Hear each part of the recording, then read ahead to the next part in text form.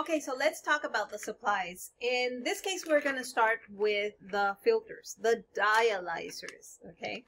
So here I have two different filter sizes. So here, this one, and this is how they come. They come in a plastic bag like this, and they come sealed. So this is a sterile filter that it's in here, okay? So here you will see, let me see if you can see this. Okay, so that is the F160 NR. NR is for non-reuse, no reuse. And this one is the F180 NR. Okay, so the difference between the two is the size. Hopefully you can see the different sizes there. Okay, like this. This one, the F180 is bigger than the F160, okay? So it's important to note that you will see the expiration date on the, over here, we have the expiration date over here. This one says August 31st, 2020, okay? Obviously, because we are a training center, hopefully you can see that there. Because we are a training center, we're using these here, but at your dialysis clinic, you will use one that has not expired. Now, this one is not expired. It's not even opened. If you can see this, it says December 31st, 2021. That's when it expires, okay? So we want to make sure that we're looking at it. We want to make sure that it's not expired. We want to make sure that the label is intact. We want to make sure that there's no cracks, at least for what we see, that it looks clean, that it looks clear. It does have the cap here. When we open it, we will immediately attach those caps to those ports, to this one and to this one. These are the dialysate ports, okay? So we need to use one filter per patient. If you end up in a clinic that does reuse, which is very rare now, but if you do end up in a clinic that does reuse, which is the practice of using the same filter for a certain amount of treatments with the same patient, okay, for the same patient, then you will have a different type of label attached to it. It'll have a label that says when it was processed, who processed it, did it pass all the tests, etc. Okay, but this is your filter. Now for the lines, these are your lines. They come in a package like this, okay? Everything is supposed to come in a package. So to set up your filter, you're going to need, you're going to see your instructor doing the demonstration, and then she will give you a filter.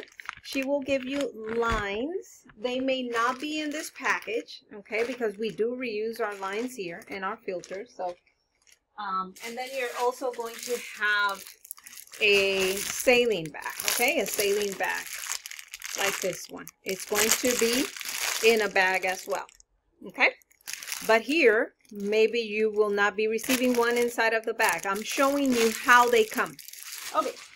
So for the lines, let me explain the lines. I'm going to show you one that is already opened so that I don't open this one. So the first line that I want to talk about is the venous line. Remember that during dialysis, we're going to be using two lines. One is called the venous line and the other one is called the arterial line.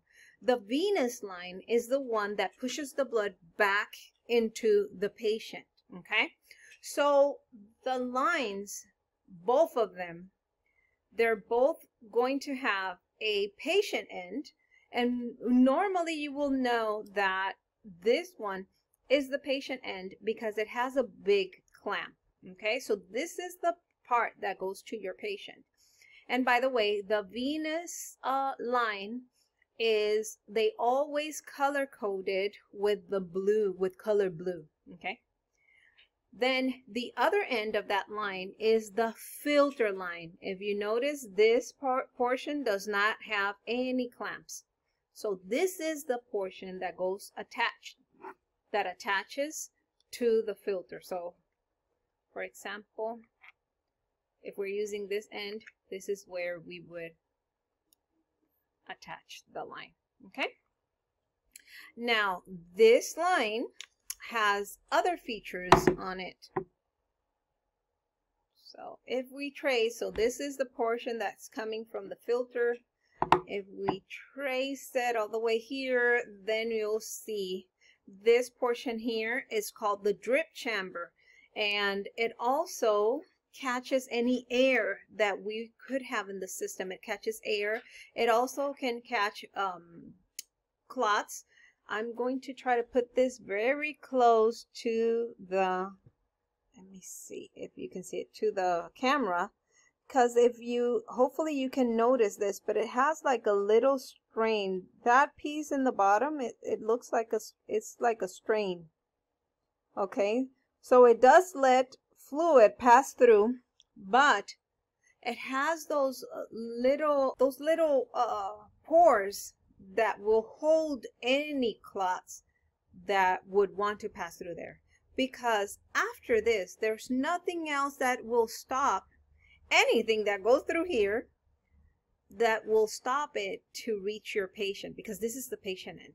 Okay, and that's it. So this line is very simple. So again, it has the filter line, the filter end, it has the little drip chamber here, and then this goes all the way to your patient end. Now this drip chamber has some lines, some little ports. So this port over here could be used to raise the level of the fluid in here or remove air. And then this longer one gets attached to the machine, and it will give us the pressure readings. Remember that I was saying that you on the machine, you can see the arterial pressure and the venous pressure? This line is the one that will give us the venous pressure. Okay, so now let's talk about the arterial line. Okay, so now let's talk about the arterial line. The arterial line is a little bit more complex because it have a little bit more things, more areas. But I'm going to discuss it. Again, as the venous line, it has a patient end. We know that this is the patient end because it has a clamp. The arterial line is represented with the color red, okay, with the color red. And this is the line that's going to pull the blood out from the patient and into the filter.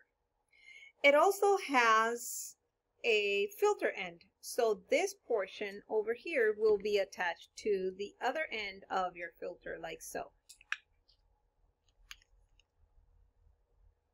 You'll see? So now, let me show you the other features that this line has. So let me start with here. So this is the patient end. If we trace it, has this little, this is a little port where nurses can inject medication through here. And also if we want to draw any blood in the middle of the treatment, we could do it through there. Okay. Then this portion here, this will be, let me place this one over here. This portion here, this is the attachment for your saline line. So let's pull your saline line. This is what you will use to connect onto your saline bag. Okay, this portion. And the saline line is going to have two clamps. You can see some lines that have this type of clamp or the clamp that you close. And then it's going to have another clamp down here. Okay.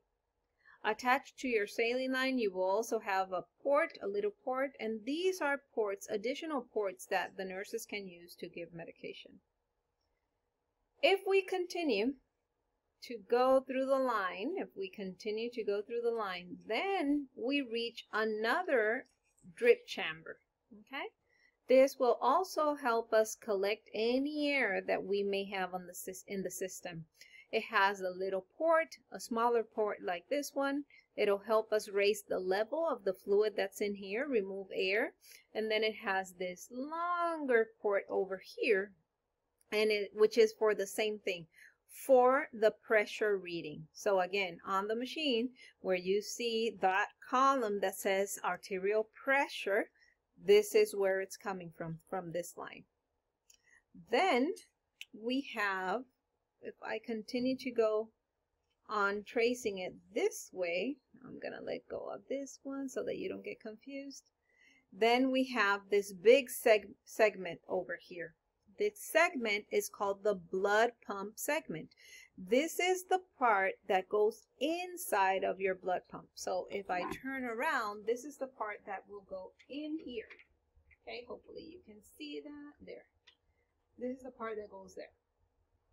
Okay, so the blood pump will go through this, and that's why this side, this segment is thicker, because the blood pump will go through this and will move the contents of this line, which is the blood. Okay, it's going to be moving the blood.